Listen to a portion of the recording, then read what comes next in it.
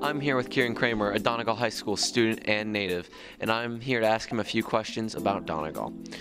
Kieran, what's your favorite class here at Donegal? I'd have to say my favorite class at Donegal, that's a hard one. I'd probably say astronomy class with Mr. Talbert.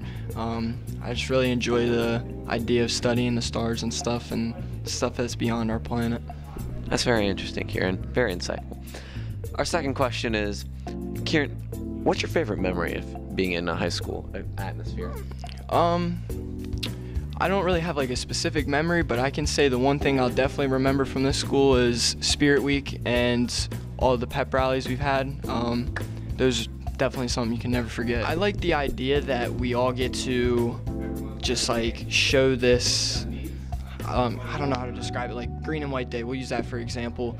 You just get to show your school spirit, like you throw on all your school colors and then everyone combines, and it's that day of the year where you really see everyone's true colors come out, and like we all just connect differently than we do any other day.